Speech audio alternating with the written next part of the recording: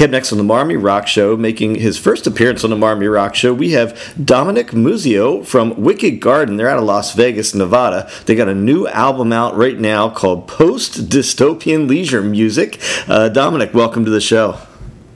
How you doing, Rocky, man? Thanks for having me. It's my pleasure, man. So, hey, interesting story behind your band. Take me a little bit on the journey of how you guys so quickly went from being voted best cover band in Vegas to now releasing an original record. That's what happens when you tell me I can't do something. Yeah, we were. It's funny. Like this band has always been like an outsider. We were the first like grunge alternative cover band in Vegas. Although all the cover bands in Vegas tend to do '80s metal, and so we just, Sean started the band back in like 2011, and we kind of solidified around 2014, and we just played covers, and we played Nirvana and Soundgarden and stuff like that, and we did really well. Obviously, like I said, we won best cover band like 3 years in a row. And then one night I was outside of one of the clubs we're playing, after a show, and some drunk dude just came up to me. He's like, "Yeah, cover bands suck. Let's see you write your own stuff." I was like, "All right." So we did, and just like in that weird twist of fate, like we wrote 2 songs, and we played them at a show one night, and somebody taped them, the videotape, put it up on Facebook, and it got like 1,000 shares and put all over the place, and then it started like hitting record companies. So like within like literally 90 days, we started getting offers, and it heard exactly 2 songs live. So we said, well, we maybe got to something here, so let's write some more. And we recorded like 5 songs, and we were negotiating with a couple of labels, and then finally we were like, you know what, we're just going to put this out on our own. And like at 0 hour, the Vanity Music came in, they offered us a deal, and it was a good one finally, and they said, yeah, we want a full album. So like, shit, back in the studio, write 5 more songs, and yeah, put it out. So it was kind of weird, man. It was a Cinderella story for guys that have been doing it for 25 years. Yeah, it's like it hit really quick for you guys. Now, I've been listening to the record today, and when I go through it, it seems like there's like multiple genres almost within one record. Is that a fair statement? Absolutely, and that's you got to credit Sean, the lead guitar player, because Sean was like, I want every song to be individual. He didn't want like a concept album, not in the sense of like The Wall, but he meant like didn't want every song sounding exactly the same, because he really wanted to show that we had so many different influences. So it just kind of fell out that way. Like nothing was off limits. If somebody wrote something that was like jazzy, all right, we're going to do that. That sounds kind of punk, cool. Doing a punk song now. So I think it was I fought Sean with it. I was like, I don't think it's a good idea. But when we were done, I was like, yeah, that was the smartest thing to do. We can't be pigeonholed at this point. So I almost never asked band about like how they got a name for a record title, but it sounds like there might be a little kind of funny story about how yours came about. Tell me about how you came up with Post-Dystopian Leisure Music. So it's funny. It's such a stupid story, and every time I tell it, I still laugh at it. So we were recording when me and Sean were doing guitar overdubs, and we had been in the studio all day, and we'd been drinking beer, because that's what we do. And there was a break in the recording, and I forgot what was going on, but we had like a 45-minute break. So we just started like goofing around and like interviewing each other, like really stupid, And Sean does this amazingly bad British Cockney accent. It's like so offensive. And I was interviewing him. I was like, how would you describe Wicked Garden's new sound? And he was just like, it's post-dystopian leisure music. And I was like, oh, that's good. So I was like, and at that point we had no title. We were just like, this thing's gonna be called Wicked Garden 1. Like we had no title whatsoever. And then I called the other guys. What do you think of this? Like, that's fucking great. I'm like, okay, boom, title. We're done. Now, hey, there's a music video I was watching today out there for the song Already Gone. Tell me a little bit about that music video, and was that a special record store of some kind, or was that more of a studio setup? That's actually where we recorded the record. So that's 11th Street Records out here in Las Vegas. And in the back of that record store is National Southwest Recording Studios, and that's where we recorded the album. So we wanted to, like let's be completely honest, we had 0 budget, we had no money. So, but the guy that owns it, Ron Corso, he also helped produce and engineer the record with me. So we kind of wanted to do something like to thank him in a way. So basically we just rented the place out for 2 hours, and we filmed it there. We just figured this is where everything started, we should do it here. Plus give him a little love if people ask about it. And it worked out really good, because what we did was my kids are completely involved in that. Like my son shot the video with my fiance. My daughter's the girl in the video, so, that steals the record and everything. Then my son edited it and everything, so it was like a family affair. And it came out, in my opinion, it came out really good. Just like I said, it cost me like a dinner at Olive Garden with my kids. Like that was it, so pretty good. That's a nice budget to be able to shoot a music video on, and I love the concept of the good old days of going in and finding a vinyl record. So cool video. Yeah, well, that and not to get too heady on it, but I did have an idea of mine when I came up with it. It also shows what happens with music these days. It's like, oh, I like this band. I can't. Well, I'm just going to steal it. Yeah, I didn't see that the first time, but now I get it. Yeah, that makes total sense.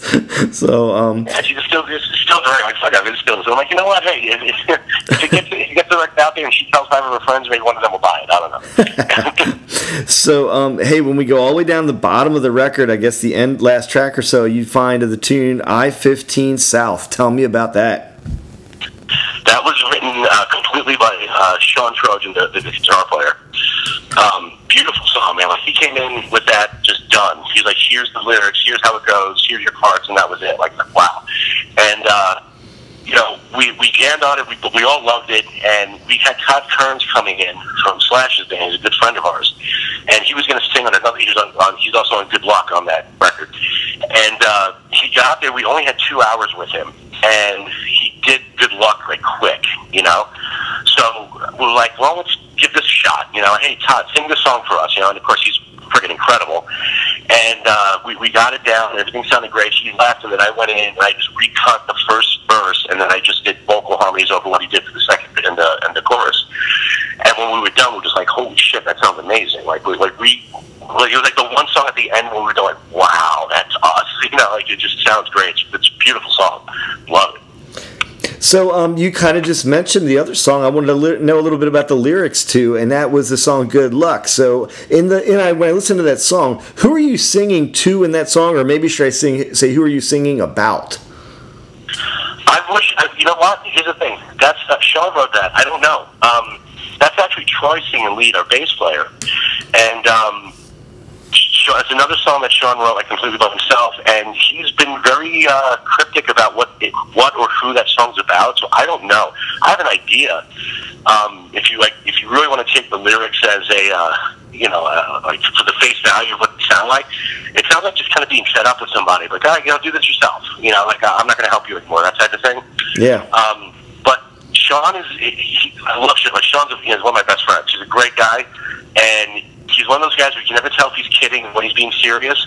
And with that lyric, it's kind of like, man, is he being sarcastic? Is he angry? Like, I don't know. He won't tell me. He's just like, yeah, it's just a song. So, hey, what was the biggest challenge you faced in getting this record released? Honestly, the biggest challenge was finding a deal that works for us, because we had a few. We had a couple of labels that wanted to put it out or put out like an EP or something like that, and we were absolutely fine with that. But when it came down to actually getting them to concrete say, yes, here's what we're going to do for you, we got a lot of runaround, or we got ghosted, which happened a couple of times where, like, I had a guy on the phone, I want to sign the band, I want this, we're going to do this, okay, great, hey, we're ready to go, and then nothing, Yeah. So we had finally just said, well, here's what we're going to do. We're just going to put it out ourselves. We formed our own record label, and we were literally like ready to like press, distribute CD Now or CD Baby, whatever it is. And then Dave Tedder from Vanity Records, who has seen the band a couple times, he called us up and said, wait, don't do anything. Come meet me tomorrow. So I went out with Dave, and we went to breakfast, and we talked, and then me and him and Sean went out for beers later on the next night, and we were just like, okay, this makes sense, because his ideas were basically what we were looking to do. He didn't bullshit us and say, I'm going to make you guys the next big stars. No, he's like, look, we're going to put this record out, maybe we can get a few hundred people to buy it, Yeah. And it was just like, yeah, that sounds good, and it worked out really well. I mean, the only downside, and it's not really a downside, is that when you sign with somebody else, you're on their time frame. So we had to wait 7 months to put it out, because the album has been done almost a year at this point. Right. But so we were instantly get stuff out there. But in the end, I think it just worked out great. So what are the prospects for seeing you guys do a tour? Are you going to go out and try to hit the road, maybe make it out east here, or? If you don't mind me asking, where exactly are you? Oh, yeah, no, we're good. We're in Lancaster, Pennsylvania, so we're right here in the middle of the East Coast. Yeah.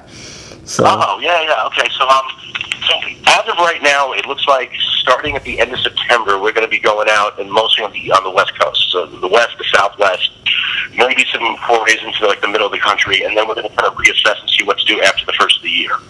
Because, nobody wants to be interred on the holidays, I don't blame them. Yeah. I would love to go out east. I'm from New York City myself. I would love to go back out east, and hit that. Right now, I can't. I would maybe. But it looks like in September through basically through the Christmas holiday, we'll be hitting around the West Coast. Well, hey man, where's the best place you want people to go to find the band, find your music? Is it a website, a Facebook? Where do you want people to go to learn more about you? Well, you can go, of course, the Facebook site, which is Facebook. It's Wicked Garden Vegas. You can go to our website, which is wickedgardenlv.com.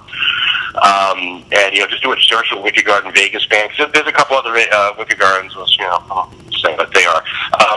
But you can get everything, information there, and then we'll also have a listing of all the stores that the record's going to be in on Friday. And of course, if you want to order it online, you can do that on Amazon, eBay, wherever the hell they're selling records these days.